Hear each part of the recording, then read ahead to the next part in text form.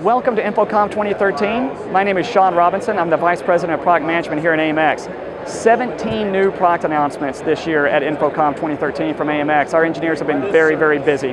One of the most exciting is the G5 graphics engine we've now added into the Modero X product line, the extremely successful product line announced last year and shipping last year.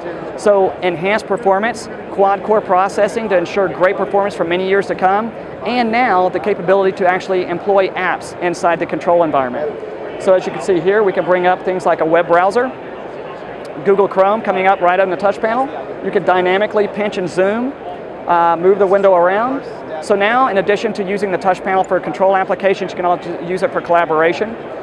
In addition to Google and web browsing, Skype. So as you know, we have a camera and a microphone in the product. Now use that to have video chats.